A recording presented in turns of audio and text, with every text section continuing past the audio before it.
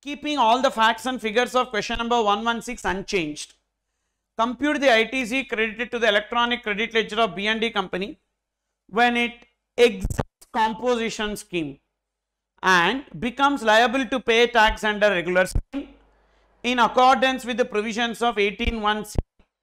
So, in accordance with the provisions of 18(1)(c), so what is the ITC they can take? Exactly on which date they are going into composition scheme? 3/10. So, take the closing stock as on 2/10. Take the closing stock as on 2/10. So, we need the closing stock as on 2/10. In that closing stock, whatever GST paid, that can be taken as credit. What is the closing stock as on 2/10? So, we know the closing stock as on 39. With respect to product Q, anyhow it is exempted, so on purchase we will not have paid GST. So, therefore, GST paid closing stock is only P, product P. So, product P alone you take, opening balance 10 lakhs, opening balance 10 lakhs. That is opening balance for the first month. Actually, so opening balance, that is for 1st October, opening balance plus purchases. Purchases during October, okay. So, minus cost of goods sold. Cost of goods sold for which period? 110 to, what is the period up to which they were under composition scheme? 210. 110 to 210 minus cost of goods sold equals to closing balance, okay, or opening stock plus purchases. So, closing balance of stock as on 210. Now, opening balance, opening stock 10 lakhs, purchases 0. Why 0? Because it is given that no purchases were made in the month of October. So, 0 minus cost of goods sold. This is only with respect to product P, not with respect to product Q, because product Q is not at all coming under, tax, GST not there. So, only with respect to product P. Cost of goods sold of product P. First take sales. Sales is how much? 2 lakhs plus 1,36,000 plus 67,000. So, that is 4,03,000. 4,03,000. What will be the profit margin? 20% on sales. This is sales. 4,03,000 is sales. 4,03,000 minus 20%.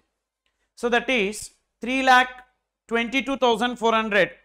So, because we need cost of goods sold, na? We need cost of goods sold. So, with a profit margin of 20% on sales. So, the sales value is 2 lakhs plus 1,36,000 plus 67,000. 4,03,000. 4,03,000 into 80%, that is 3,22,400 minus 3,22,400 will be equal to closing balance. So, 3,22,400. So, if you take out 10 lakhs, that is 6,77,600. 6,77,600 is the closing stock. In this 6,77,600, so 3 lakhs worth of purchases were made beyond 1 year, except a consignment of product P valuing 3 lakhs which was purchased in the April month of the preceding financial year. So, actually 18(1)(c) we can take the stock only if it is purchased within 1 year prior. We can take the ITC on the closing stock only if those purchases are made within 1 year prior to the closing stock date. So, for 2nd October, April of the preceding year is definitely beyond 1 year. So, we need to take it out. So, minus beyond 1 year purchases. What is the beyond 1 year purchases? Beyond 1 year, if you see, that is 3 lakhs. So, balance 3,77,600. On that, whatever GST paid can be taken as credit. Okay. So, what is the GST paid on that? The rate of GST could be 18%.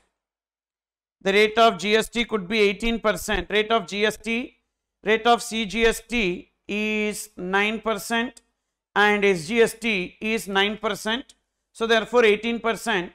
On this, 3,77,600 into 18%, 67,968. 67,968. Okay.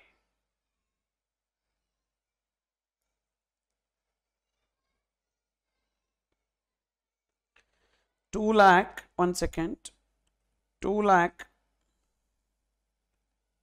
okay, here it is 1,36,000 taken, but actually it should be, 1 second, It is 1,33,000. Maybe there could be some mistake in the question. So we will change it to 1,33,000. We will change it to 1,33,000, and this one will be 5,250. So 1,38,250. Okay. So because actually the answer, this question, continuing question, so here it is taking that, so 1,33,000. Now what will happen if it is 1,33,000? Then accordingly it will change. The cost of goods sold will be, so 2 lakhs plus 1,33,000 plus 67,000, 4 lakhs. 4 lakhs into 0.8, 3,20,000. That will become 3,20,000. Okay. So then this will be, so 10 lakhs minus 3,20,000 will be 6,80,000.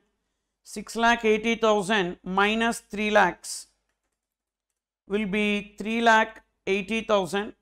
3,80,000 into 18%, 68,400. Now it will be matching 68,400. Okay.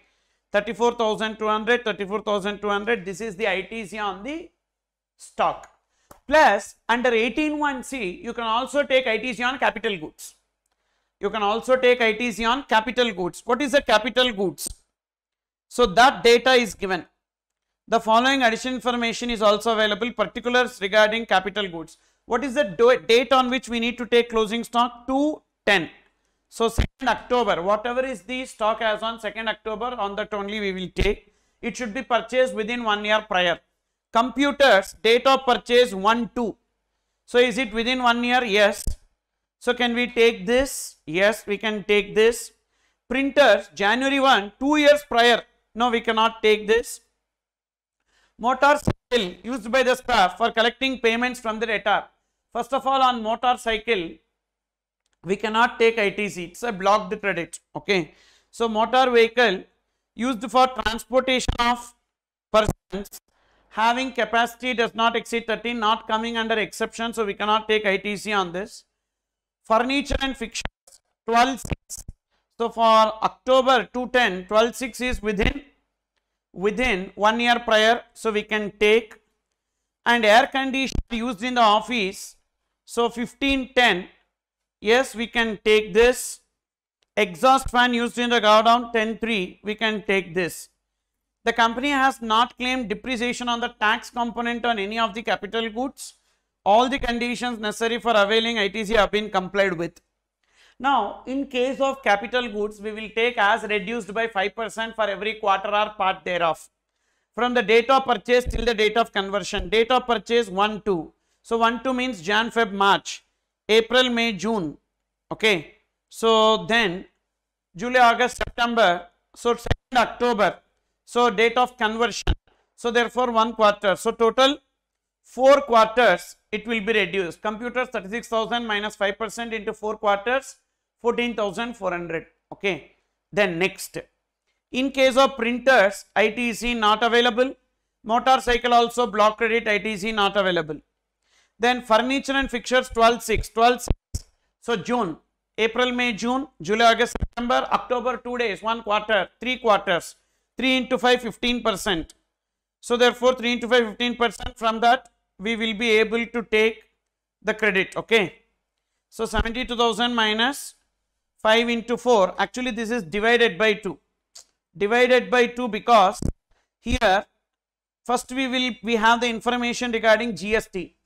So in that we will take, and divided by 2 we will take CGST, SGST. Okay.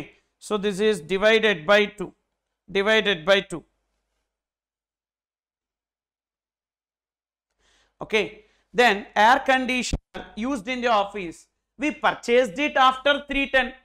We purchased it during the time we are under composition scheme. 15/10 is after the date. So full credit we will take. 36,000 we will take, but that credit we will take under normal scheme, not because of 18(1)(c. Not because of 18(1)(c). If you see the question, so what is the ITC that can be availed under 18(1)(c)? This is actually you can take, but not under 18(1)(c). Normally itself we can take, because for 18(1)(c) we need to file a form. What is that form? Form GST ITC 1 we need to file. So that form, no need to mention this detail. Exhaust fan used in the go down. So 10-3 means Jan, Feb, March, April, May, June, July, August, September, October. So 4 quarters. 9,000 minus 5 into 4 quarters. So divided by 2, 3,600, 3,600. This is the ITC that can be taken on capital goods. These on inputs and these on capital goods. So here air conditioner is a worthy point. That is, actually we can take credit but not under 18(1). See, normally itself we can take the credit. That is this.